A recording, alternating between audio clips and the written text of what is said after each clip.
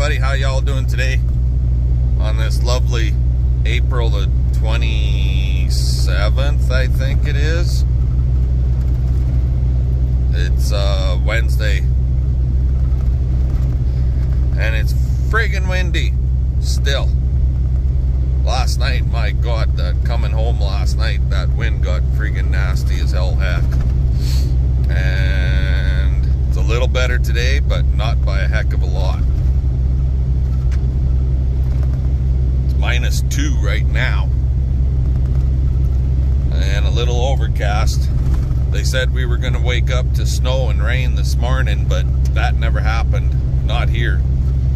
Not yet, anyway. I don't think it's going to happen today.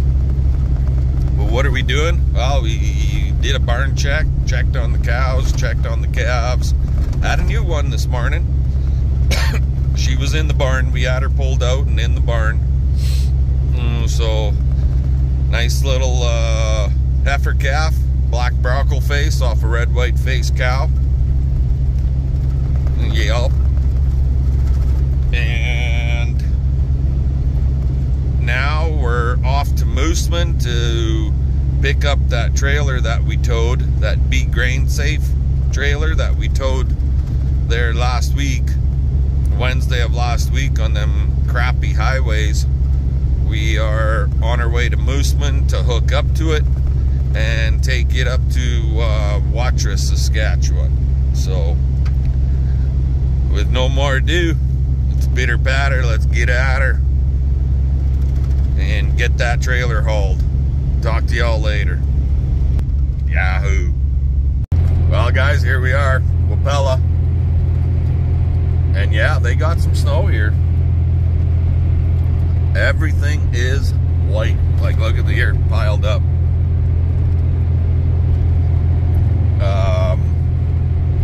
And the farther east you go, the more they got. So, yep, they got some snow.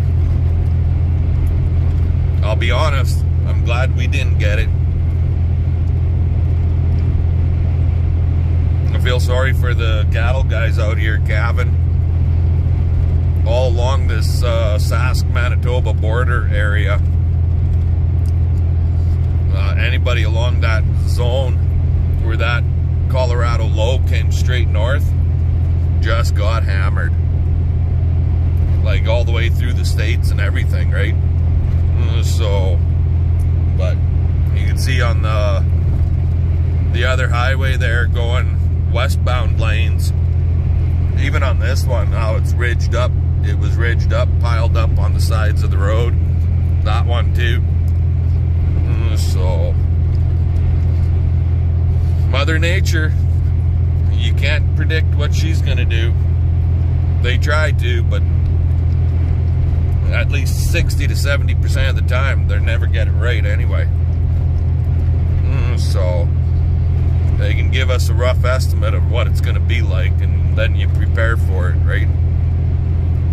Anyway, this freaking wind ain't getting any nicer, but at least when we go back with the trailer, we'll be heading west, and the wind will be a little bit in our tail, so that'll be nice. Talk to you guys later. Alrighty guys, well here we are, we're all hooked up. She's all locked in, safety chains on, breakaways on, doors are all locked, tires are good.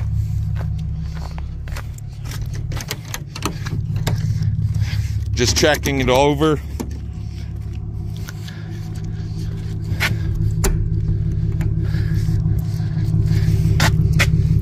Everything is locked up. That's the way it should be. From what I can see on top, it's all strapped down good. And yeah, look at the snow they got out here. There's friggin' snowbanks everywhere. They got hammered.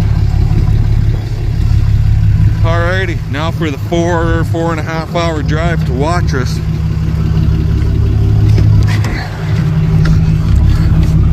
Fun, fun, fun. Let's get her done. We'll catch y'all later. Alrighty, guys.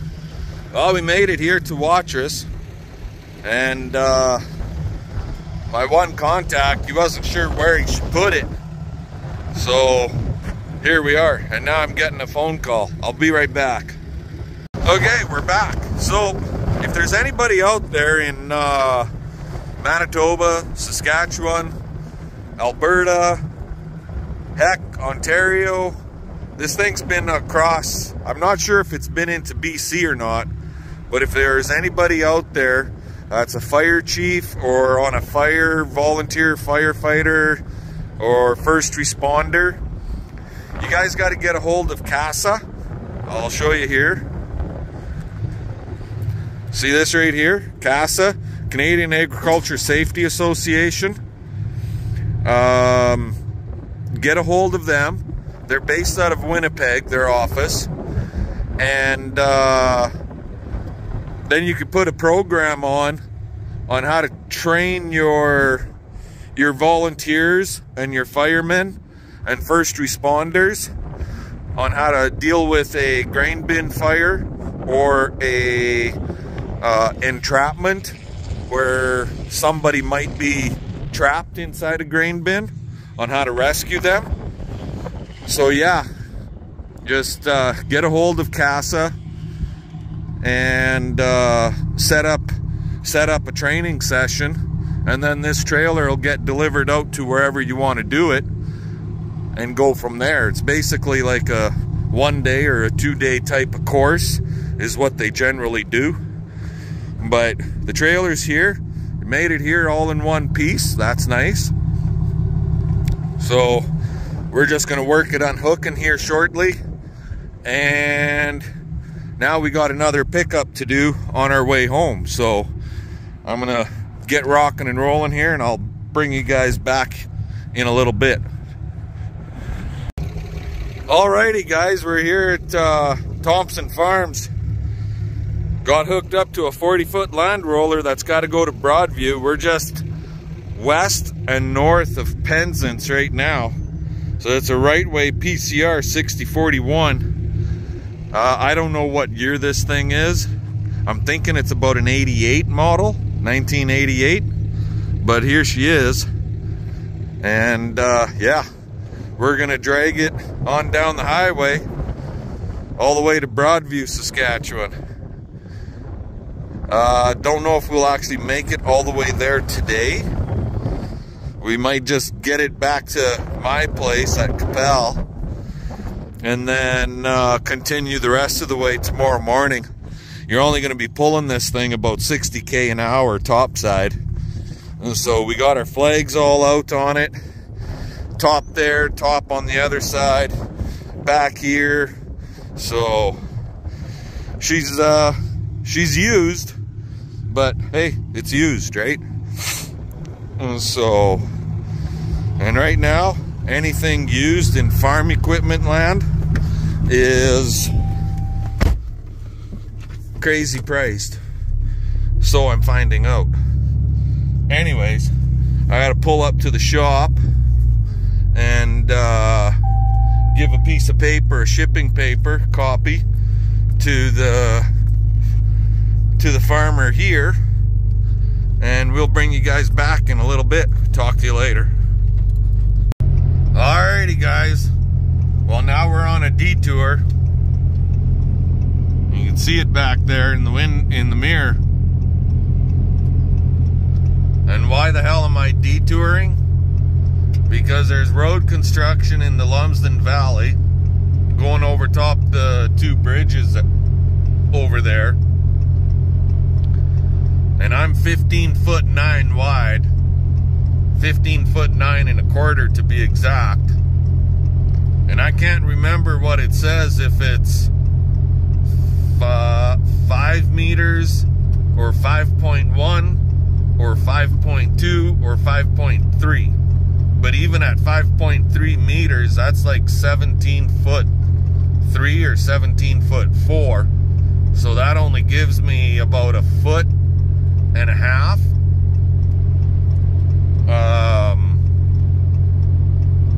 of clearance. And got 15-foot clearance, or let's say 5.3 meters.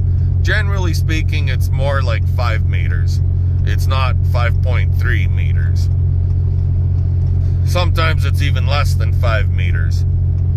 So yeah, we're taking a fucking 20K detour going straight south on this grid road to the #1 highway, and then we'll take the Regina bypass to get around the city, and then continue on #1 highway all the way home.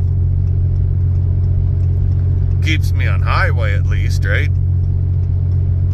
But it's gonna be a bit of a detour. It's gonna be a lot more miles. Like, all total, it'll be a total of probably close to about 35-40K out of our way. But what am I supposed to do? You can't get turned around with this thing. Once I drop down in that valley and I hit that construction zone, if I can't get through, we're fucked. We can't turn around or nothing.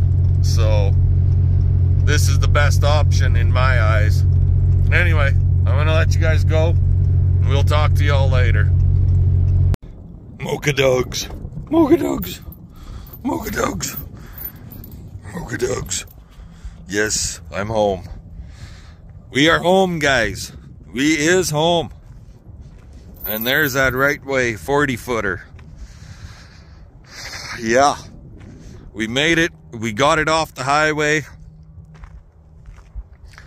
Literally, like, I was actually about 5 minutes past my limit for getting it off the highway.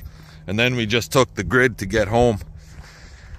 And we'll deliver the rest of the way tomorrow. Probably close to 3 hours on the road tomorrow. But farmer doesn't want it in his yard. He won't be home in the morning. So we'll be leaving here about 1 o'clock and deliver for 4 o'clock. Yeah. Oh my God, it's been a long day. So we're just gonna go down, check on the moo-moos, see how they're doing. Look at the friggin' water in the corral there. Yeah. But that's the horse corral, and they've got a little hill in their corral. Actual dirt hill. Excuse me. So they're okay. They got dry ground. Yesterday in that nasty, ugly wind, CP was pumping that. She got a bunch of water out of there. Heifers still have hay. These cows still have green feed. Bulls should still have some green feed. And that's just a sloppy mess right there in front of that bin.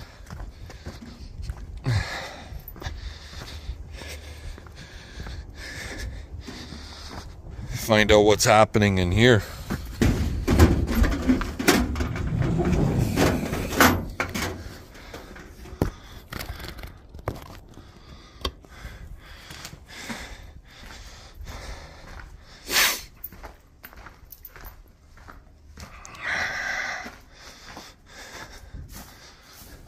And this little fart only wants to suck on the one side on this cow. He's not sucking on this side. And she's got a big titty back there, a couple of them. So I'm gonna have to get him going on the other side.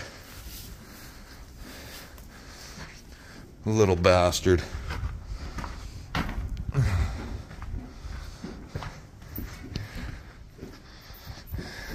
Okay, I'm gonna bring you guys back in a little bit. Alrighty, now that we got through the door and got back here. What are you doing, old girl?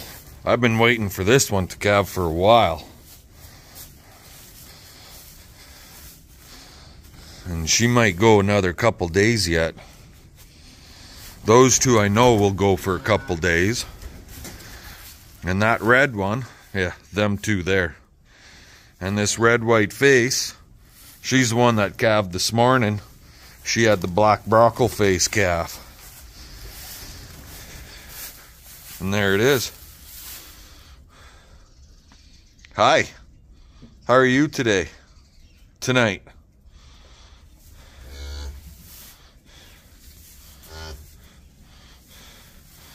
Nice size calf. That's what I like to see, is like that.